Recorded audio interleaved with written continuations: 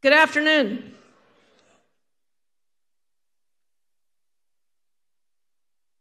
Wow, I wish I could do that at home. First of all, I want to let people know to make sure that you picked up a brochure, and want to thank everybody for coming today.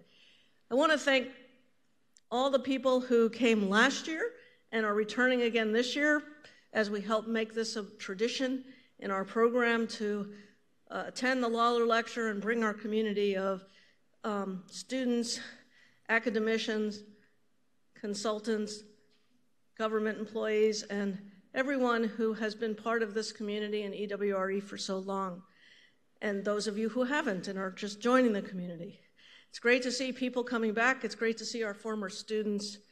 It's great to see every one of you. And for those of you who are here for the first time, we're hoping you're going to be back next year and the year after, because this lectureship is really meant for us to bring our community together and to have this opportunity every fall to catch up, see what we're doing, find areas of interest, and communicate. So after the lecture, there'll be a reception, and everyone's welcomed to attend and talk and catch up as you were doing before. But I really want to thank all of you. And the last thank you I want to give today is to Des and Alice Lawler for actually coming this year. So really appreciate that. And with that, I will hand it over to Des to say a few words.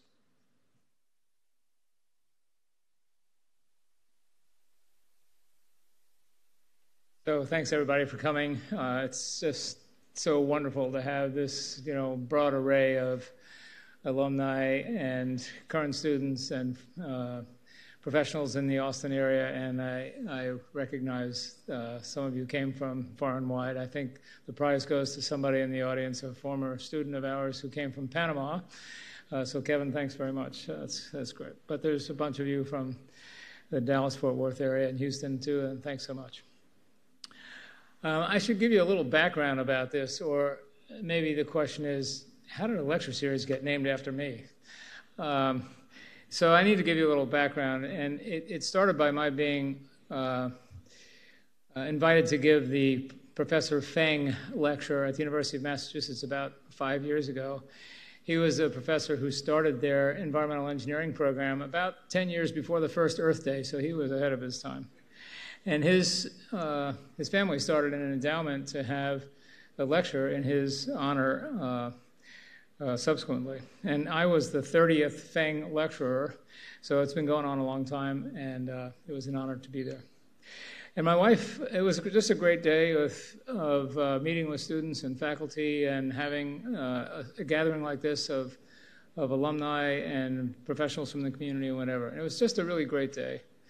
And my wife, Alice, accompanied me on that trip, and she experienced it as well.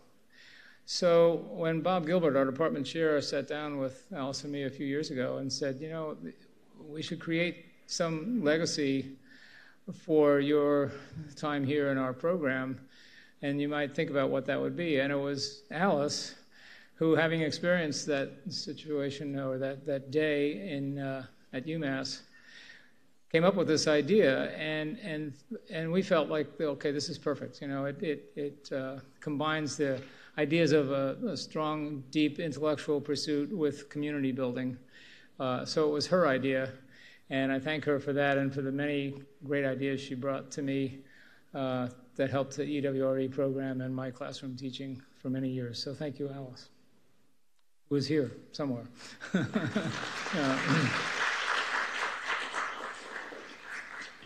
It turns out that to have an endowment that supports this annual event and the annual EWRE Fall Welcome Party, it takes a lot of money.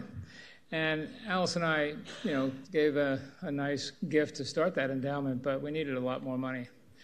So that started my second career, being a fundraiser.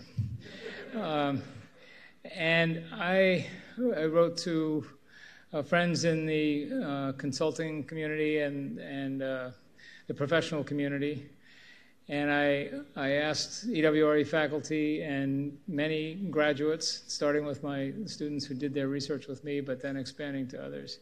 And it just had an overwhelming response, as indicated by the slides, not this one, but all the others that are on there, that show about 20 companies or other entities who gave money, and about 150 individuals, which is just truly amazing. And I just can't say thank you enough to all of those people who did that, many of whom are in the room here. And it ensures that this event and the annual EWRE Welcome Party will happen forever. So long after I'm gone, you can come to the Lawler lecture. And just a brief note, this slide that's on right now up here is about another attempt of the EWRE faculty to interact with the local professional community. And in the reception afterwards, there'll be some flyers that have that information on it. So I just want to give a little shout out to that. Okay, we need to get to the main event. And in a second, I'll turn the microphone over to Professor Naveed Saleh to introduce our speaker. But we all know that that's Dr. Menachem Elimelech, and I just want to give my personal thanks to Meni for agreeing to come to this, and we really look forward to your lecture. So thank you, and Naveed, the floor is yours to introduce Meni.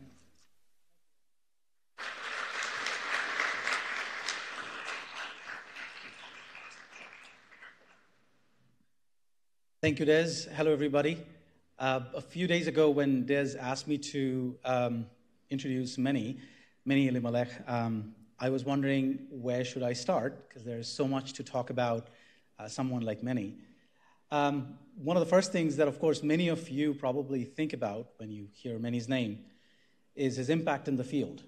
So, I looked at his Google Scholar page and looked at his H-index. Probably you know that it's close to 200. Looked at his citations. It's more than 130-odd thousand. And then I looked at the recent citations that many have been getting. It seemed like in 9 months this year, he got more citation than my whole career.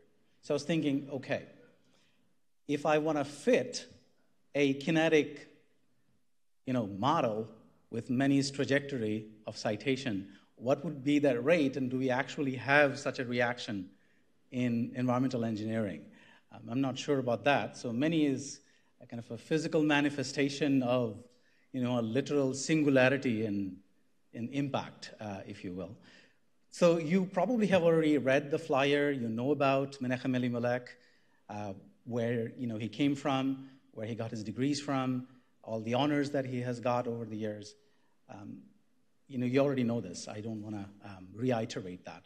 But what I can tell you is a personal experience that I had with Meni. I worked with Meni. I was very lucky to do so between 2007 and 2008. As a postdoctoral mentee. And what I learned during that time is that Meni has this infectious passion for environmental engineering, for water. He has this ability to excite a lot of younger generation. I was one of them at the time, who can carry on his legacy and contribute in the field. So Meni infected me with Meni bug at the time. So Meni, I'm still infected. So thank you for that. But I don't want to belabor anymore. You all are waiting to hear from him. So all I can say is that I am one of the Meniites, and I'm proud. I'm a proud one. So thank you for everything you have given me and the field. And today Meni is here to honor another luminary in our field, Desmond Lawler. And they both interfaced with Charlie O'Malley and shared some experience at Johns Hopkins. So Meni will tell you more about that. So with that, I will welcome Menachem Elimelech, who is the Sterling Professor at Yale University. Menachem Elimelech, the 2023 Lawler Lecturer.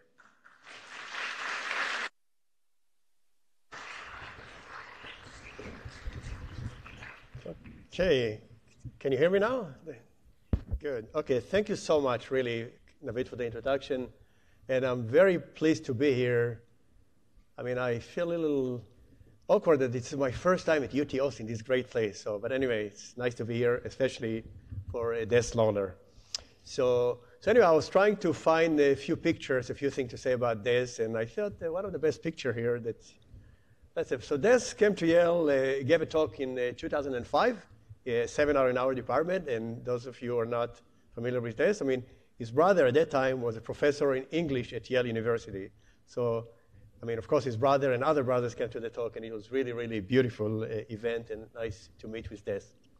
So I know Des for a long time, and again, everyone thinks that he is a student of Charlie O'Malley, although on paper I think that he was Charlie O'Malley was a co-advisor, but we all consider you as a Charlie O'Malley student, and you're really part of the family. So anyway, Des, I mean, as a passion for particles, again, you know it, I mean, he took his physical and chemical processes, and again, and particle hydrodynamics especially, and this is a classic paper that Des wrote with Muyan Han, and this paper won the best paper award for the Association of Environmental Engineering and Science professors. So this is about the hydrodynamics, but also Des appreciates thermodynamics, because when he was at Yale, again, we always take a scientist to see the grave of Gibbs. Gibbs was on the campus of Yale, buried at the campus of Yale University, and this is Des, I mean, next to delta G. So hydrodynamics and thermodynamics go together to some degree. So now, what's great about Des that, again, Des did not go always to work on these sparkly, again, I did not use the other word with S, sparkly papers and sparkly topics. He worked on things that are relevant to practice and did very, very fundamental work to explain things that are relevant to practice, which not many of us are doing, including me sometimes. I mean, I forget about the practical.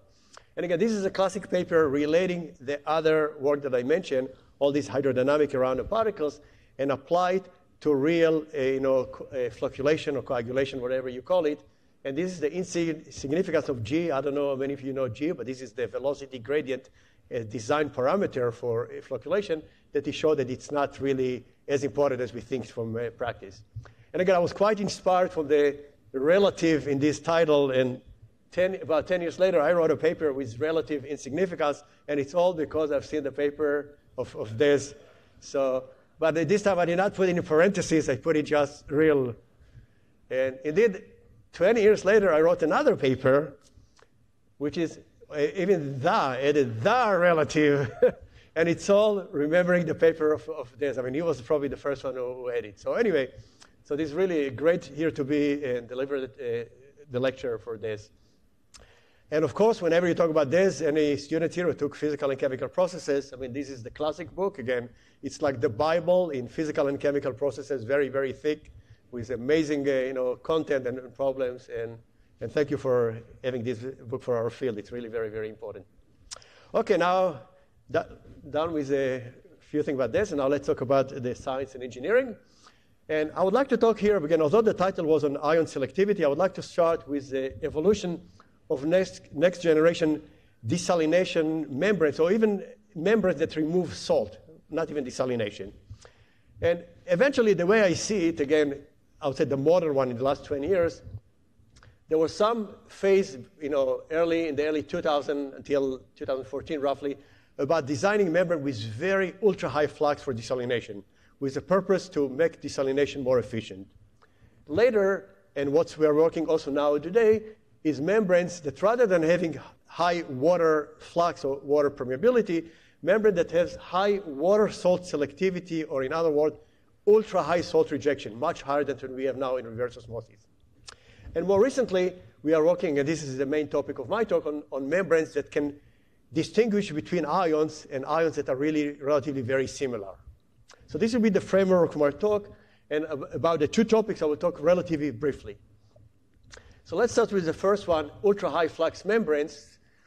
And again, as material science evolved, there were a lot of exciting materials, and many scientists proposed that we can use these ultra-high materials with a very high water flux. For example, carbon nanotubes can pass water, which would be 10,000 times more than what you calculate from the well-known Hagen-Poiseuille equation for a pipe. Or if you have a single atom graphene sheets there, they will be very, very thin, so you can really produce a lot of water flux. And the idea was there that this high flux will really have a quantum leap in desalination. And what they thought, if you have high water permeability, you will need to apply less pressure, and you will save a lot of energy.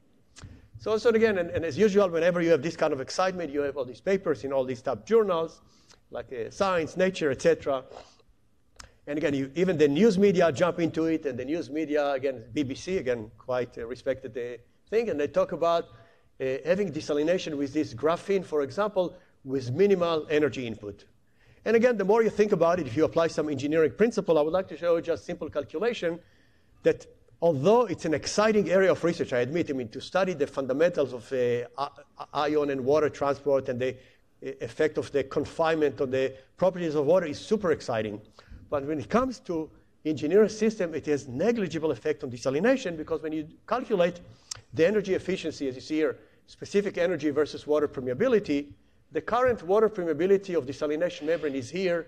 And you see that as you go farther, you have minimal impact on energy. And the reason is because the energy consumption will be controlled by the brine of the exit brine from the last module. And it's already very, very high. It's already about, in seawater, 70,000 ppm, which is about 55 bar. And you already need at least energy equivalent to 55 bar. Okay, so, and again, we found it, again, from the same paper that I mentioned, that it's universal. When you talk about materials and increasing the energy efficiency, if you take desalination by reverse osmosis, I already showed you, but also there was a technology that was developed earlier, capacitive deionization, and also we showed that materials will not change the energy outcome, and the same thing with membrane distillation. So it's quite universal. So this was the first part about a high flux membrane, and we showed that just by basic simple calculation from engineering principle, you can show that they will not increase the energy efficiency. Let's go now to work that, and again, this is a very important work, and again, the right thing to increase the water salt selectivity. It's a still very active area of research. When you describe desalination as a whole or any membrane performance, you usually present it as a selectivity versus permeability, in which experimental data fall roughly here, and we have what we call the permeability selectivity trade-off. We cannot have high water permeability without sacrificing the selectivity. So what I showed you, that increasing water permeability will not be efficient, but maybe we need to have ultra-high salt rejection. For example, if you have ultra-high salt rejection, you will not need to have second pass to remove boron, which is very important in desalination. Or in the ultra-pure water industry, if you have membrane with 99.999% rejection, the water, getting water for this industry would be quite, high purity water would be quite easy. And again, in this area of research, there are a lot of efforts done here.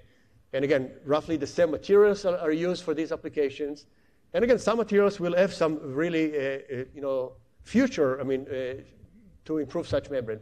But I would like to focus on one type of membrane, the graphene membranes. And again, a lot of papers mentioned graphene as a potential way to improve the water salt selectivity after they realized that high water permeability is not relevant or is not the goal. Let's have graphene to use ultra-high salt rejection. And again, a lot of publication on graphene and other two-dimensional materials.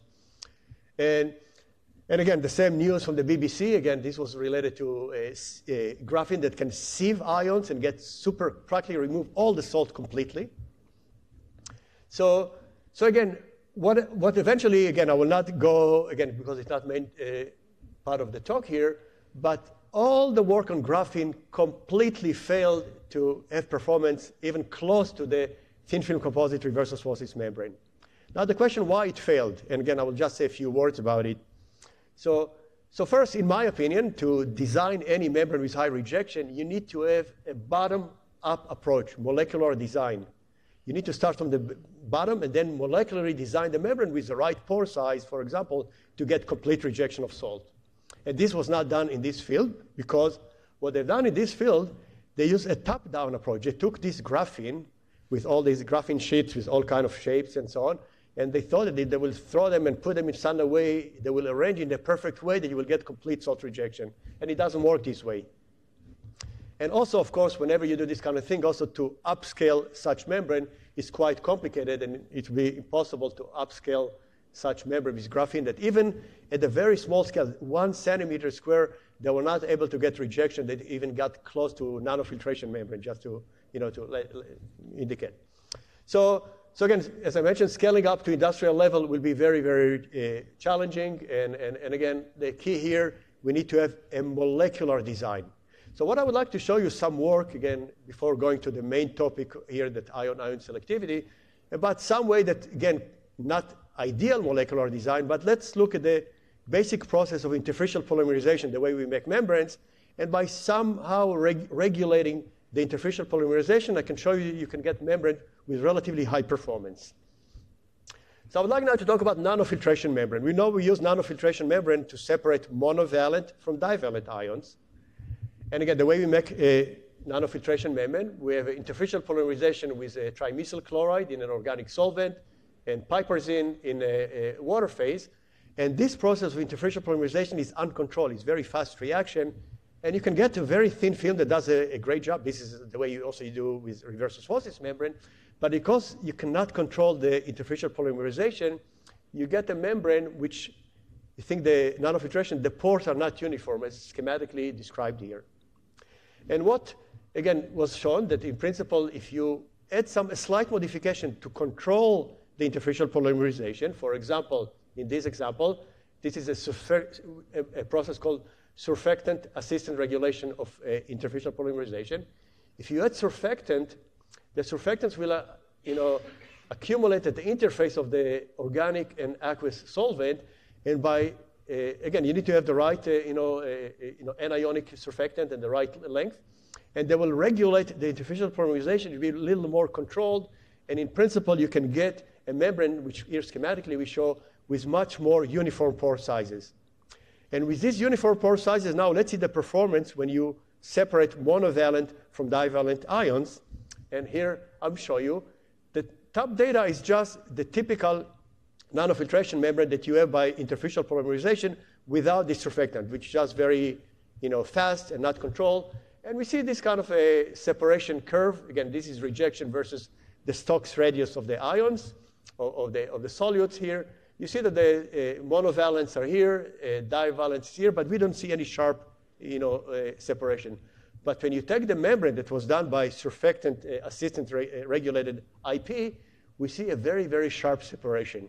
So it tells you that, again, although it's not building a membrane for molecular design from the beginning to the end, but just by controlling this process, you can get a membrane with very, very sharp separation performance.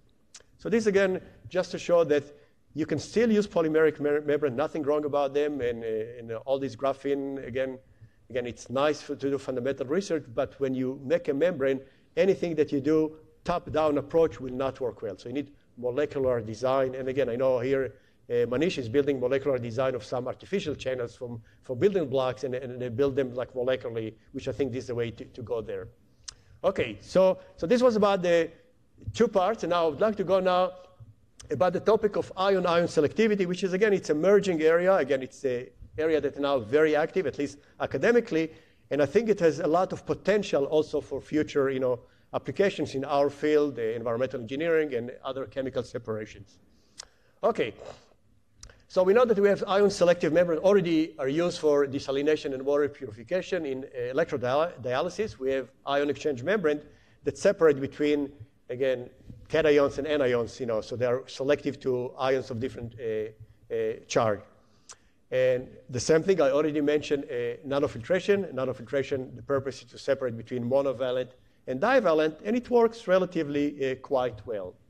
So, but again, there is still room here to improve the selectivity here and further in electrodialysis if you want to separate between ions of the same charge. There is a lot of room there also to work on. And nanofiltration, as I showed you, the current membranes, unless you do some modification, we do not get very, very sharp separation between monovalent and divalent. Now, for the future, again, such membranes will play a very important role in the circular economy. You know that we are running out of lithium and many, many other important elements. And if you can design a membrane that can be selective, for example, if you have lithium, and I will mention it later, and lithium is in a cocktail of many other ions, sodium, potassium, magnesium, and we need to find some way to direct lithium extraction. You will have only lithium going through a membrane, and not all the others. And this is, you'll see later, very challenging because if you look at the periodic table and the properties, lithium, sodium, and potassium, they are the same charge, roughly the same size, and you need something very, very sophisticated. You cannot just do it by simple membrane. And again, you can also think about recycling from a lithium-ion battery wastewater and electronic waste, and also from our field in wastewater if you want to extract a nitrate or phosphate. So you need something very, very selective. As I mentioned, you can recovering metals from wastewater and brine. Again, you can augment metal stocks because we don't have enough of these mines that you can use. And some places, for example, cobalt is now becoming very, very important for renewable energy devices. And most of the Congo is in the Democratic Republic of Congo, which a lot of issues there. There are many child abuse, and very little children that working there and working day and night and so on. And one way is really to recover them from wastewater. So this is just for an example here. You can also recover metals from mine wastewater tailings. Again, there are plenty of metals there. If you can find a very selective process that you can have direct extraction of the ions that you need, it will be great.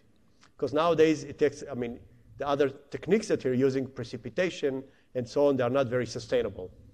So we all know about this, the lithium triangle. Again, for brine, this is on the border or in between Argentina, Bolivia, and Chile. They have a lot of these salt lakes with huge quantities of brine, salty water. And currently, to extract lithium, it's a very, very long process. You need to do evaporation for a month, and then precipitation of salt, and many, many other processing. So it can take 2 years, so almost 2 years, 22 to 24 months, to extract lithium. So we need to have something that will replace these kind of old processes. And it all leads to some need for very, very selective membranes. Again, the Department of Energy recognized the importance of this recovering of minerals. And again, this is from last year, but I think since then there were many other calls. DOE announced $39 million for technology to grow the domestic critical minerals supply chain and strengthen national security. So again, extracting and recovering these critical elements is really of national security, very, very important.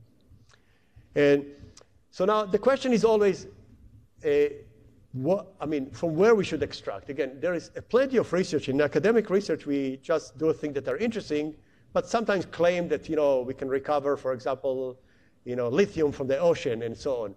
But we need to have some analysis to see when it's viable or not. So again, as I indicated here, substantial research to develop technologies for mining metals from wastewater and brines. However, there is little guidance about what metals may be technologically and economically recovered. And we have done some recent analysis in a paper just earlier this year of prospects of metal recovery from wastewater and brine, which it was a prospective article, did some techno-economical analysis and see where it's valuable to extract. And again, it's very important because many of you know that people even wanted to extract gold from the ocean or uranium from the ocean. Will it be economical? And our analysis was quite simple, that the conclusion is that all these critical elements, except calcium, magnesium, and sodium, all these critical elements, you need to target industrial wastewaters. If you go to any natural waters, and here natural waters, I also include seawater, brine from seawater desalination plant, brackish groundwater, and so on. So this simply will not be economical. You need to process so much water, and the cost will be very, very large. And again, this is the reason why we are not extracting gold from the ocean and not extracting, uranium from the ocean. And those of you who chemical engineers, good chemical engineers, the Sherwood plot. Again, the lower the concentration of the elements in the solution, the more expensive it is to recover. And simply for all these brines from natural sources, the lithium concentration is very, very low, including all the other elements that are important, for the electronic industry and renewable energy. So just sodium, but again, you cannot make a lot of money. Again, there are a lot of people from companies here, from sodium, maybe magnesium, and so on. So this was, I think it's an important conclusion, and I think we need to direct at least the research to the right water source. Okay. Now let's talk about the types and difficulty of ion separations. So in principle, ions of opposite charge is relatively easy to separate, and we do it by ion exchange membrane. We have a cation exchange membrane, anion exchange membrane, and if you put them in electrodialysis, it works relatively well. We get to relatively decent term selectivity. It will deteriorate when you have high salt concentration, but it's important. You need to improve it, but it's not super challenging. If you have membranes of different valency, it becomes a little more challenging, but again, also doable to some degree. And we have a nanofiltration membrane that can do it to some degree, not ideally, as I showed you earlier. There is also the industry develop a monovalent selective ED that will let monovalent go through and reject divalent.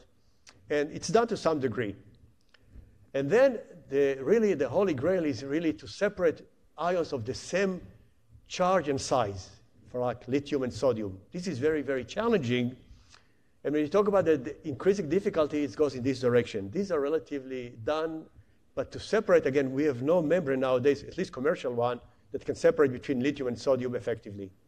So this is really the challenge, and my talk will focus on these same charge size ions. So current membranes cannot do this job of separating ions of similar charge, because they are based on a relatively simple mechanism. Again, they're based on size exclusion, but the way we make membrane nowadays, polymeric membrane, you cannot get membranes with very, very uniform pore size at the size of ions. You can do it maybe for ultrafiltration, but the size of salt separation, it's hard to make it. There's always distribution, and you know that polymers are fluctuating thermal motion, and the pore size will not be uniform. And the other mechanism is charge, but it's not good enough to separate lithium for sodium. I'll give you the example. So we need to have a more sophisticated way, and this is where we get to this biological channel. We go to nature and evolution of how many years? I don't know, over a few billions of years. We're able to develop the potassium channel, which is the best selective channel that you can ever find in the world. And this potassium channel in our body or plants can separate between potassium and sodium by selectivity of close to 10,000. For each 10,000 potassium ion that go through, only one sodium will go through. Imagine. And again, it's just evolution of billions of years. And the way it works, if you have the potassium here, the filtration channel here is very, very narrow. It's only 1.2 nanometer, very narrow, very thin. And the potassium to enter, again, it's also very narrow in size here. The potassium to get in need to dehydrate, to shed the water molecules, but then it's become unstable, so need to find some way to compensate for the dehydration. And we have the right functional groups here in the potassium channel in which the potassium binds, and now it feels good because it's something that compensates for the dehydration, for the fact that it doesn't have any water molecules. And then it passes here through the channel by jumping from one to side. And the sodium, because it doesn't fit here, it just cannot fit here because only the potassium can fit here. The sodium is smaller in size, but because it's already very selective to the potassium, the sodium cannot go. So you can get selectivity of over 1,000, which is quite amazing, from any point of view, and it works very, very well. And based on this one, again, we set, based on the principles of the potassium channel, we say, if we want to design a synthetic membranes, what are the guiding principles? So we can have, again, we summarize the following. The first mechanism, dehydration. You need to have a uniform pore size, but the pore size should be very, very small, but not too small, because we want the dehydrated ions to get through the pore. So if it's too small, it will not go through. So very small, but the right size, so you will still be able to go. We need to have binding site that compensate for the fact that you have dehydration. Because the potassium channel, again, you dehydrate, you shed all the water molecules, but once you get here and bind to these oxygen-containing groups there, energetically you feel favorable. So we need to have the right binding site. We need to have a thin layers, because if it's very, very thick, it will be very, very low transport rate. We need to have it fast, but then it cannot be super, super, super thin, because then maybe it will not be selective. So you need to have the right optimal. And in this case, it's only 1.2 nanometer, which is very, very difficult to create by any, nowadays by synthetically. And then the narrow spacing, because there is a knock-on effect. When you have two ions close to each other, because the potassium positive, they will push the other one, and this one push the other one, and it enhances the transport. And this is what evolution of 1 billion a year does. And now our challenge is really how we can do something even close to this one. It's a very, very, very challenging. So I would like to show you just a few thoughts about it. And so I would like to show you some work that we have done, again, not even close to the potassium channel, but just to introduce the principles of binding sites and jumping from site to site. And here we did a very simple membrane just by layer, in which we took a cationic polyelectrolyte and anionic polyelectrolyte here, the pH, and we created this anionic polyelectrolyte by reacting PAH with a chloroacetic acid, and we create an anionic polyelectrolyte with imino-diacetate group. This is imino-diacetate, which is very, very selective to divalent cations. It can complex and bind to them. And again, we have alternating layers. Again, this will not be the ideal membrane, but just for studying this concept, we thought it's a good way to start. And I would like to show you some data of removing of these divalent cations and explain the mechanisms, what's going on there. So, okay, so let's start. We chose a wide range of divalent cations, again, magnesium, zinc, cobalt, nickel, and copper, and look at the properties. Again, look at the axis here. It doesn't start from zero. They have roughly comparable hydration energy, so they are similar in hydration energy. And look at the size here of the ionic radius from 0.6 to 0.8. Roughly, I mean, not much different in size. And we said, okay, now let's see if we can use this principle that I showed you earlier with this selective group that you have them here, and see if we can demonstrate this principle of jumping and selectivity. So, okay. So first we measured the binding, we calculated by DFT the binding constant of the copper to this imino-diacetate group. Copper, nickel, all these metals. We see copper bind very, very strongly. This is the binding energy. And the others less, but again, there is some appreciable binding energy. And magnesium has the least binding energy. And when we compare these values from DFT to stability constant just from the literature, roughly we got things that are comparable, so the same trend. So now we have a imino-diacetate group and ions that have different binding energy, and I wanted to study now their transport and selectivity. Okay, so now let's demonstrate the demonstrate the selective transport of copper and magnesium. So again, copper and magnesium, to remind you, they were to the other extreme. One of them here, the highest binding energy, and this one is the lowest binding energy. And let's see if we can apply these principles of binding to selectivity. Okay, so these are roughly the same size, but a huge difference in the binding energy. And we do the typical experiments that you do with the diffusion cell. We have the feed water here. I think I forgot the concentration. Maybe it was 0.1 molar, I think. And we did it at a low pH, so it will be all ionized, around low pH. And we have the membrane that we synthesize here, and this is the receiving side. And then you measure the transport of ions from this side to the other here.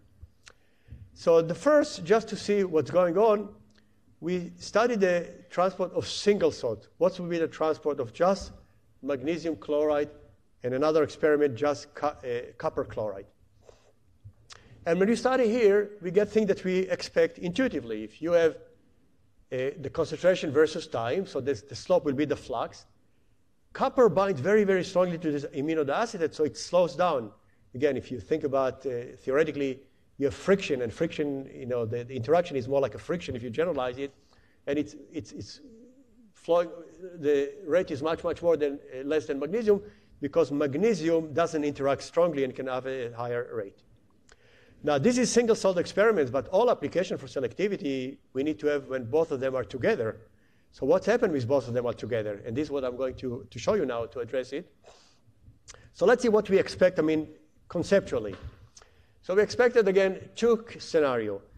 If the copper here will be red and the magnesium will be blue. So one way we call it, site inactivation. If the binding of the copper is very, very, very strong, then it will stay there and it will inactivate all the sites. So once you saturate all the sites, the remaining copper and magnesium will pass here and you will not see any selectivity. So this was one way.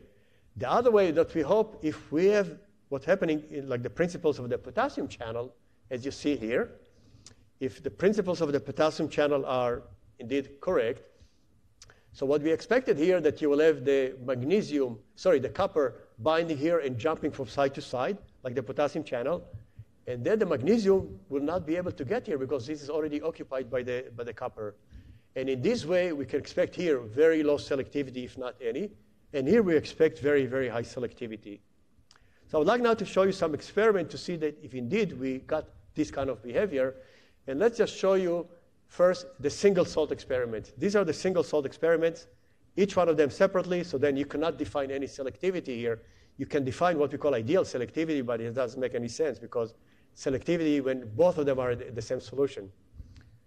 So here now when we have both of them together, the same concentration, 0.1 molar, each one. So we have now 0.2 molar of salt. And indeed, we see an amazing. We see here that no magnesium, almost no magnesium. It was very, very low detection limit. Magnesium was not able to go through. And copper moved very, very fast. You see, this trend completely changed.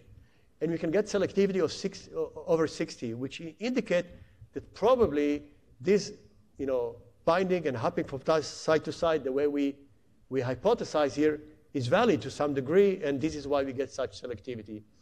Again, it's not very challenging like the lithium and sodium, and copper is easier, but again, it's quite exciting.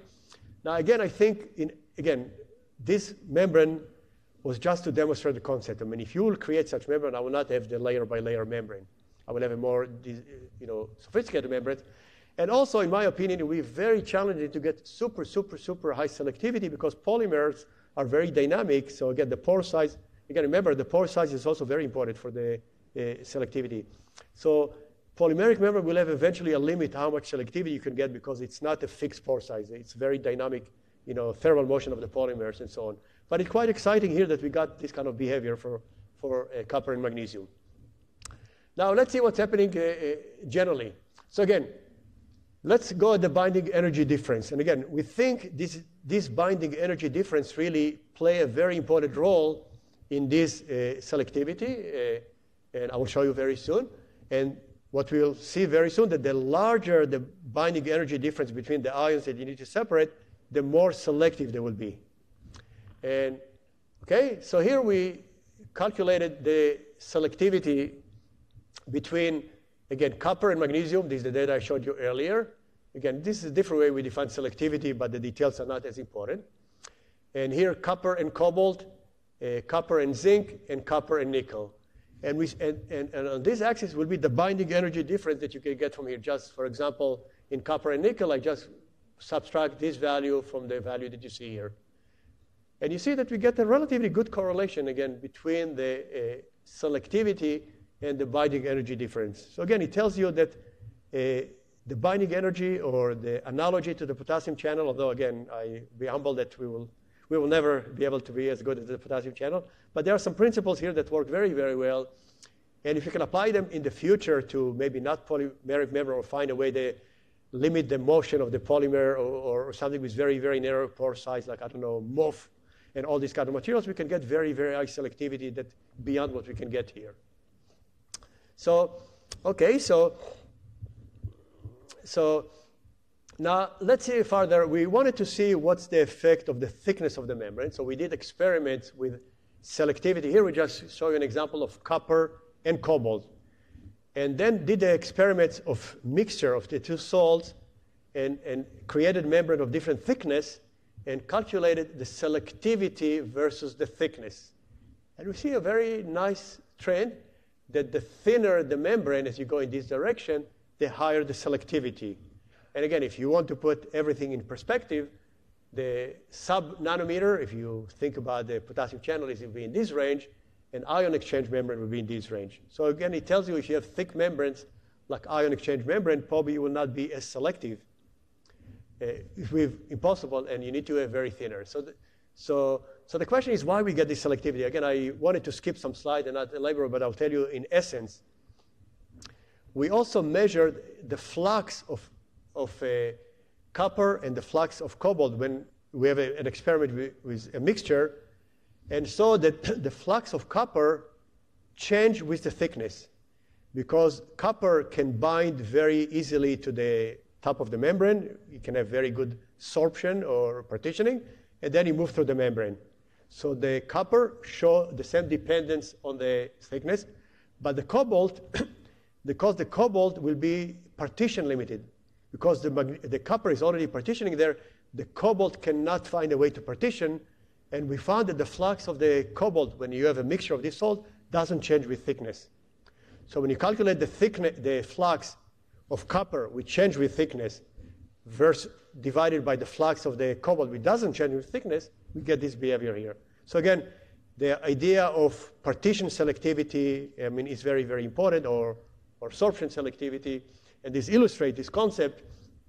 So again, we conclude that membranes which utilize competitive binding effects for selectivity may need to be thin, and this is why probably it will not be valuable to create such a membrane. Let's say if you take ion exchange membrane and try to tune it with a functional group that will follow these principles of hopping, will not be very effective. So we need to have the membrane very, very thin, but the problem, as always, the thinner you get, the more defects you get, and upscaling anything that is very, very thin is very, very challenging. This is why all these next generation materials failed to move beyond this 1 centimeter square because of the defect that you get when you're very, very thin. So now I would like to go back to this one and show you just a few things. What we are doing now is not real result, but just a concept. And again, we try to find, again, what are the rules for selectivity? So we do some experiment. I demonstrated it, but what should I do? What will be the distance between the functional groups? What's the role of the pore size? What's the role of binding energy? So we are doing now more systematic study and collaborating. We are part of the CENT. It's another EFRC like the MWET. And again, Narayana Alluru is here from UT Austin. He's a member of CENT here.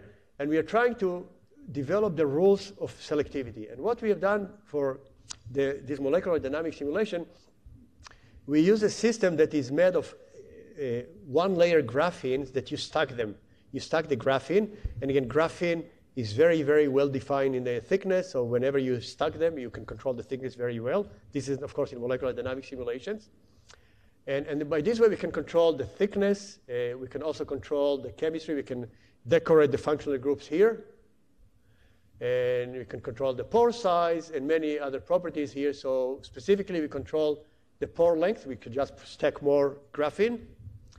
We control the distance between the functional groups by functionalizing we drill, molecular simulation, you have a hole that's going through these graphene sheets that you see here. We can decorate the chemistry relatively easy. And again, graphene, we already have all the force fields, and again, it's well known, so it's not that you need to develop a molecular dynamic simulation from scratch. We measure the difference of the pore size, affinity. Here we can tune the affinity of the two ions, the difference of the binding energy. We also include solvation energy, and this involves a lot of experiments. Again, we started it about 8 months ago, and we're still collecting some data, but the goal is really to collect a lot of data and eventually use machine learning to eventually to find all the rules, because if you do it just systematically, all of this, it will take you probably 3 years to do all these molecular dynamic simulations. And again, we will, as you see here, we will have the diameter, length, hydration energy, all these properties that we mentioned here. And eventually we can get the energy, as soon as I will refer to it, of the energy barrier for sorption, energy barrier for diffusion, and energy barrier to exit the pore. And let's see what's going on. For example, and I did not mention the most important here, we do here more like umbrella sampling. It's a very common technique in molecular dynamics simulation in which you drag the ions, and then you sample all the interaction, and you find the interaction profile that you have there, the energy barrier for the ion as it's dragged through the pore. And let's see what kind of thing here. And again, it's conceptual because we did not analyze yet the data. We're still collecting the data. But we can envision something of this nature. Again, we can envision a case in which, again, we can define here the energy barrier that you can calculate from this simulation for a wide range of length, pore size, etc. And this energy barrier will tell you just the energy that needed to overcome it so you can enter the pore. We call it sorption. And once you have this energy barrier, you can have the time scale or the rate, based on transition state theory, is just proportional to the exponential of this energy barrier that you see here that you can calculate. And once you have this time scale or the rate, you can just calculate the selectivity. For example, we can calculate the time scale for sodium sorption, and then time scale for lithium sorption, and find the ratio, and you tell you the selectivity. So this will, for example, you do it for entering the pore, which is very important. And entering the pore, again, you need to have the right chemistry to attract the ion to the right place. If you don't have the right chemistry, probably you will not have this strong sorption, or you will have high energy barrier. We can also have the energy barrier for diffusion inside the pore. And in this case, you see the very large energy barrier. And in our simulation, we've shown that once you have many functional groups, depends on the spacing, eventually you lower this energy barrier because they start to overlap, and overall you result in a much, much lower energy barrier. So again, this is why the evolution and biological channel, they put them very, very, very closely spaced. So this is the energy barrier for diffusion, and we can calculate, again, the rate, and again, selectivity, and so on. So this is for diffusion. And the thing that we do not think about it, but again, you need eventually for the ion to exit. So you can define energy barrier to exit the channel, and we can also calculate it from our umbrella sampling technique that I mentioned earlier. So once we calculate all these energy barrier, we can define, for example, in this case, if you have a situation like this is what will be ion transport through this pore will be diffusion limited because the energy barrier for diffusion is very, very large. So the rate controlling step will be this diffusion. So this is one example. Again, it's greater than absorption, greater than the exit. And again, eventually with all this simulation, again, we want to define, again, the regime for transport. We want to define when it will be absorption limited and what are the conditions to prevent it, when it will be diffusion limited, and then when it will be exit limited. Exit limited, again, sounds like strange to some degree, but when it comes to ion, we need to account for this exit energy from the pore. So here what I say, the goal is how should pores be designed to reduce limiting transport energy barrier and maximize ion permeability and selectivity. So the last slide that I will show you here, again, this is our goal, as I mentioned earlier, with all these many, many, many simulations. I think now we are close to 500 simulations. Again, it takes a long time.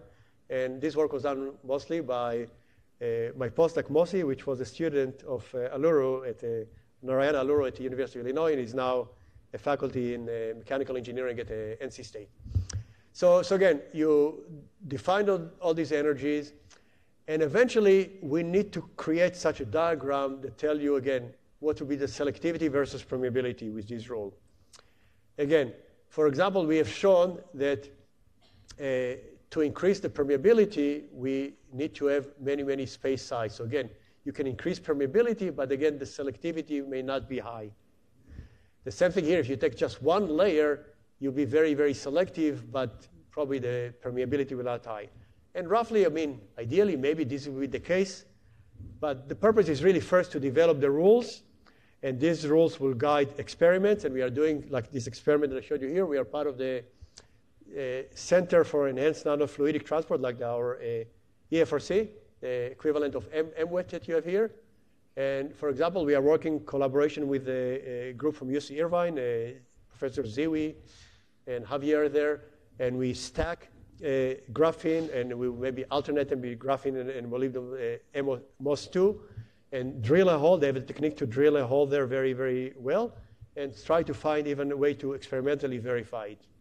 So hopefully, once we develop all these rules, again, we can design the right experiment and be able to understand much better this ion selectivity and see if we can design membrane like this.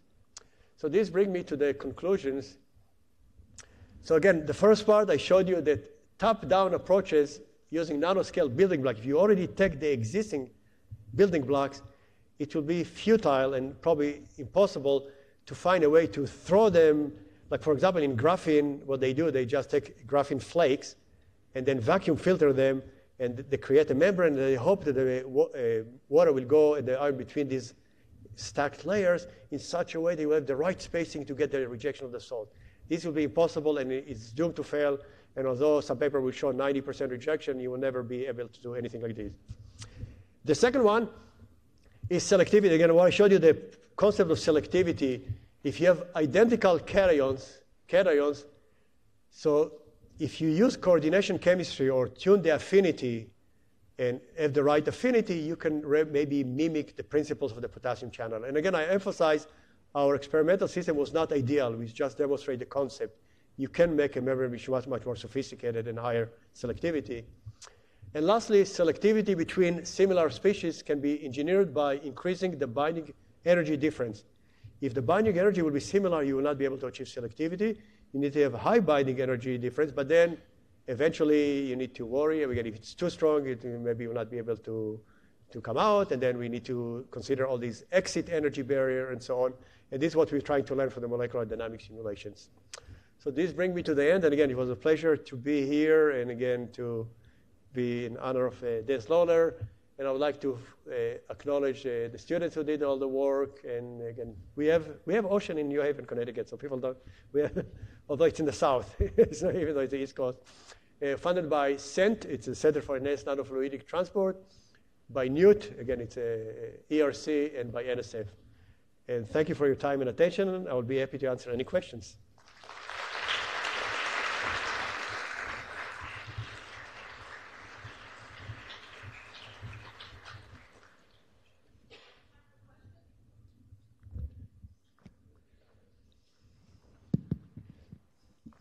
Okay, Manish Kumar, you know me. So I have a question about how we would make these ion-ion separation systems, right? So the driving force, because we can't use pressure, perhaps, we can't use concentration gradient. What is a good balance, you think, in building a device around ion-ion selective membranes? Yeah, I mean, it's a good question. I mean, we do all the experiments, at least fundamentally, just doing a diffusion cell, which will be concentration, but this will never be applicable to real-world operation. And also, we are doing now some work eventually to apply electric field by electrodialysis, or we take some ion exchange membrane and modify them by very, very thin film with all this chemistry. And then we hope that the electric field will increase the rate. We don't know yet how it will affect the selectivity, and this is an area that also we study fundamentally. But just by diffusion, it will not be economical, in my opinion. It's just too slow and not. Fundamentally, it's the way you study.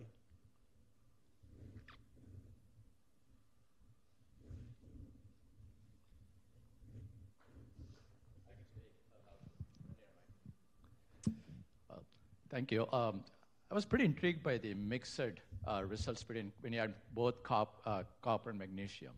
So I can see magnesium is pretty flat, but the slope for copper is much higher, which tells me, I don't know, why would copper's transport be enhanced when you had magnesium? Good. You have a good eye, yes. I'll show you if I get to it, yeah. This part of the fundamental of transport. See here again, he had a good eye. The slope is twice as much. So do you have any idea why? Because here we use, for this experiment, just each experiment 0.1 molar of each salt. Now we have both of them, so we have 0.1 molar of magnesium chloride and 0.1 molar of copper chloride. And the rate limiting step, what control is the chloride. Now we have twice as much chloride. So the rate limiting step is chloride. And we have done the same thing with reverse osmosis, when we develop a model for transport. What controls the transport is the co-ions. They are the rate limiting step. Good eye. I mean, so usually people don't pay attention. So the chloride, the co-ions control the rate eventually. You have twice as much here. Hi, question. So whenever the chloride eventually comes through, like near the end of the experiment, why doesn't the magnesium then increase? Because if it's the copper that's blocking the magnesium from going through the... So why the magnesium increase? Near the end of the... Because if it's the copper that's blocking the magnesium during the experiment, why doesn't it then increase near the end of the experiment for the multi-salt? Here? So what do you mean increase? It's always very, very low. It doesn't change the concentration. So here is just barely we can find anything. So when you say increase, can you be more specific? Increase in concentration, like as time goes on. Why doesn't it? If most of the copper is already through the... No, we have the reservoirs have a lot of ions there, so I don't think there's any depletion of the reservoirs. Okay. So it's just, practically it's a steady state for this time of the experiment. Steady state, and you have constant flux of each one of them. Makes sense.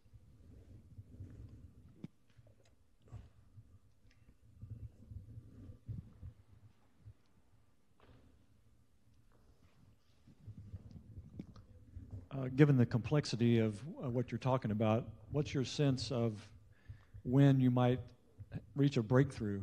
How long from present time will we actually potentially have something that could do this? How do you define breakthrough? Like the potassium channel, we need another million years. A billion years? Yeah. Yeah, I mean, I think we are getting a lot of understanding. It's the field is just in its infancy, but a lot of people work in this area. I think it's very, very important. So we understand the principles and so on. I think the challenge would be that you have a practical system in which the rates are high, economically high enough to apply it. And this is what we want to study when you have an electric field, which we think will be, by electromigration, it can be much faster. But the knowledge is accumulated, and eventually we need to see if it will be economically in terms of rates again. The other alternative, all the selective group, in principle, you can also design very selective, beads or particle and use them for adsorption. Like you have adsorption membranes and so on, so you can have selective. So I think the field here, if the rates are not high enough, still the knowledge can be used for designing a much better selective, adsorbent. Yeah. I have a question. So have you done the same experiment with a different anion, such as nitrate, that complexes a little less with copper? No, we have not done anything like this yet. I mean, still focusing on the cations, but do it with different anions, like not chloride? Right, because copper chloride forms complexes more so than magnesium chloride. Yeah. So I'm wondering if you've thought about that. No, in this case, we dropped the pH. We did the experiment at very low pH, so there will be no complexes, just pure copper 2+. And now, I'm not sure when you have nitrate what pH you have the complexes, but here we did not have any complexes for sure. But the copper will still complex with chloride even at low pH, right? Yeah, we use some software that calculate, and the fraction is so low that we thought Very it's low. not significant. Okay, thanks. Yeah. Other questions? Okay, so if there's there's... one. Oh, sorry. Naveed's getting you. Oh, thank you. So when you talked about increasing the binding energy being the key to better selectivity, right? Yeah. How would you increase it other than changing the functional group? This is the only way. Once you have a certain ion, it's just finding the right group. And again, you need to do this kind of, you can do some kind of model the same way discovery that's done in a drug field, that you do a lot of simulation, machine learning, etc., and find the base functional groups. But it's only through the functional group, at least what I'm aware of. So you're looking for the perfect one? You preferred one, yeah. So this immunodiazepate, again, it was shown in the literature, it's bind very strongly, so we took it, but there is a lot of room for improving it, and we are working on it. For example, we have some work to separate cobalt from nickel, and we are looking for some other kind of functional group and using some crystal field theory to try to understand it better, yeah. Okay, so I'd like to give all of us another round of applause and thank our speaker. And